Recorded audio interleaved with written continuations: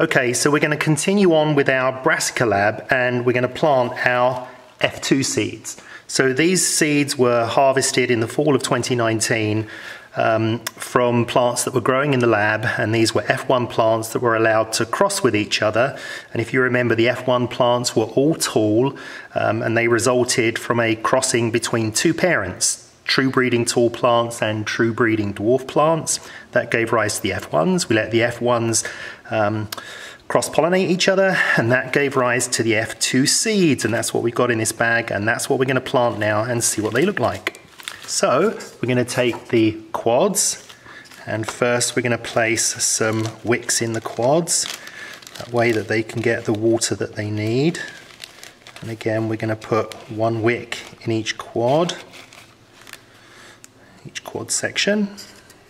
Okay, that one just halfway through. This one, about halfway through.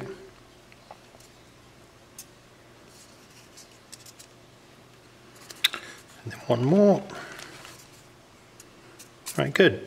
So next I'm just going to half fill each of these with soil. Okay, this potting soil. Just about half full, that's all.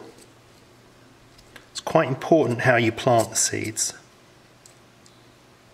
Okay, so next I'm going to use some Osmocote fertilizer, and I'm just going to put one little pellet of fertilizer in each of the sections of the quad. That will give the plants the nutrients they need, and it's a slow release fertilizer. Alright, next I'm going to fill it up basically to the brim, but just with a light sprinkle. Okay, going to move that over, and then I'm going to push it down a little bit. Just compact it a little bit. Alright. Okay.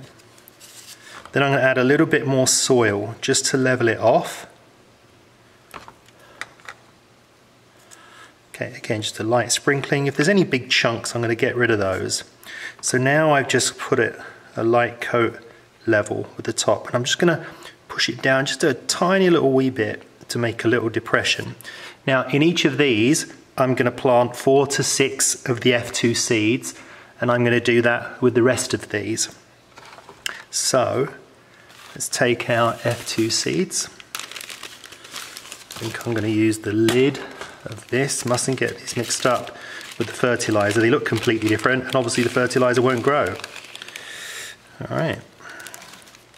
So I'm also gonna look at the seeds, and if the seed look obviously shriveled, I'm not gonna plant it. And if it looks really big, like some of these just look really big and chunky, I don't know what's going on with them. So I want to just plant what looks like an ordinary sort of generic seed. So again, we'll go 1, 2, 3, 4, 5. This one I'm going to do 5 also. 1, 2, 3, 4, 5. I'm going to get rid of that big chunk. 1, 2, 3, 4, come on, 5. And because I'm bored already counting to 5 in English, I'm going to do it in French. 1, 2, 3. Oh, one that got away. Can't remember how many that was. Is that 4? And then one more. Alright, so I put 5 in each of these. Okay, then I'm going to just push that down very gently to compact it. Just a tiny amount. I'm just slightly below the level of the quad, and I'm just really going to put a dust coating of soil on top. Really just enough to obscure the seeds, but not really enough to give them much depth, just so I can't see them. Because if we get any dwarf ones, we've got to make sure they'll grow. And so that's it. That's all there is to planting these. So I'm going to do the rest of these 6, and then I'm going to put it in a sunny windowsill. And I'm going to take a little video clip of these every day so you can see how they grow. All right, that's it. Okay, so I carefully and lovingly planted all of these seeds. I put about 5 in each of these little squares.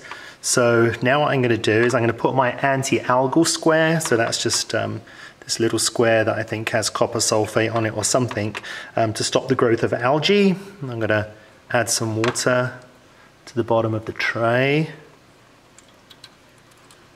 And then I'm going to put the quads in.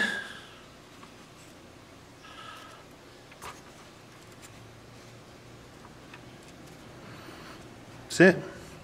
Now the wicks should get wet and they should wick the water up, but the soil is rather hydrophobic.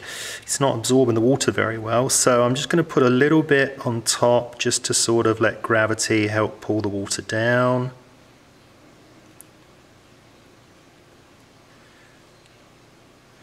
And that will help the wick work.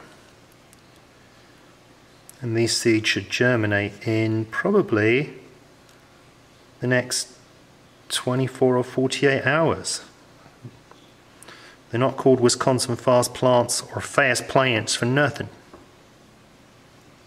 No sir. All right, good. So I'll put these on a nice sunny windowsill, and we'll look at them probably every 24 hours, maybe even twice a day if they grow quickly.